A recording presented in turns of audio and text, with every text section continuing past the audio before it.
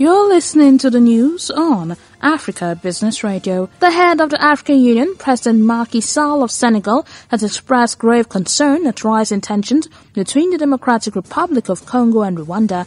Mr. Sall appealed for calm and urged both sides to resolve their dispute through dialogue. Rwanda says 2 of its soldiers, Élysée Nkundabagenzi and Ntwari guard, were being held captive in eastern DR Congo by the Rwandan Hutu FDLR militia, which it says gets support from Kinshasa.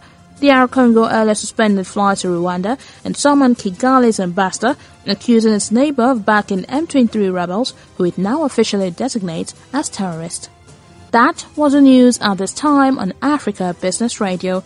You can continue to listen live online at www.africabusinessradio.com or via a mobile app. I am Chukunonso Modi and thank you for listening.